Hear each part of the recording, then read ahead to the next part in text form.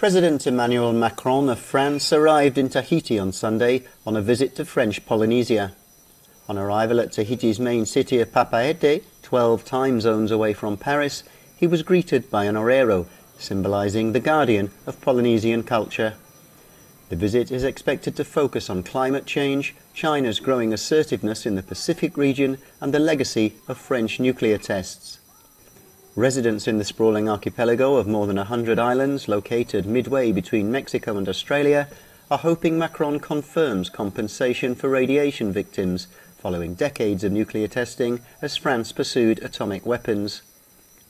The tests remain a source of deep resentment, seen as evidence of racist colonial attitudes that disregarded the lives of islanders.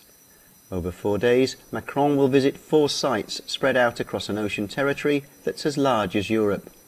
The trip is aimed at reinforcing the link between Paris and its far-flung former colonies in the Pacific.